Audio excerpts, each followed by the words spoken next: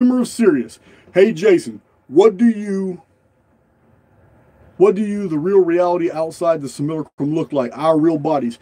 That's a good question. But I'm here with you, and all I can do is basically a conjectural explanation. I believe maybe our avatars are very different, but our personalities are just like our personalities now. Our personalities, they're immortal. They have nothing to do with the brain, which is an information processor. It has nothing to do with the central nervous system, which is nothing but the neural link, the cerebral interface between the psyche and the simulation. Our personalities are very unique. Our abilities at intuition are phenomenal.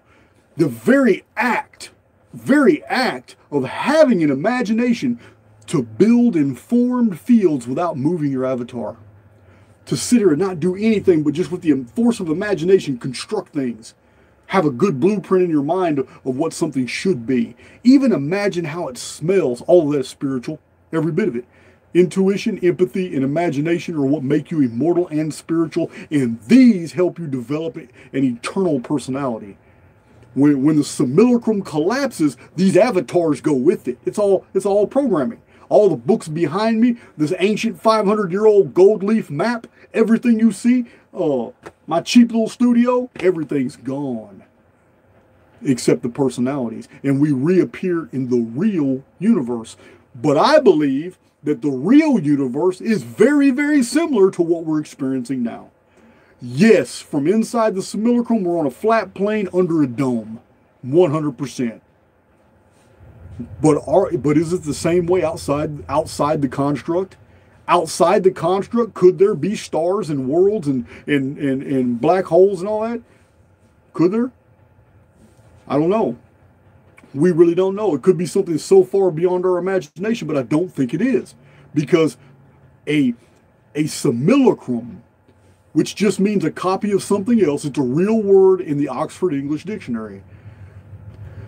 Why build a simulation that's not a copy of a real world? What are you going to gain? What are you going to learn? How can you apply what you learn into a different biosphere? It's not relative anymore. So you make a copy that is absolutely perfect to the original.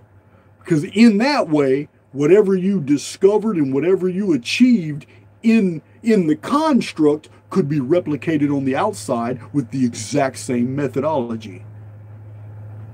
To have a different universe outside the simulation doesn't make sense. It wouldn't make sense. A total waste of experiment, waste of energy. But so I believe that yes, we probably look. Now I'm going to go a little bit deeper, and some of you are not going to like this, but I'm not going to keep nothing away from you either. There is every possibility that the simulated existence we are suffering through right now was absolutely necessary because we are already trapped inside of a simulation outside of the simulacrum, and we're trying to find ways to escape it without letting it know we're trying to escape.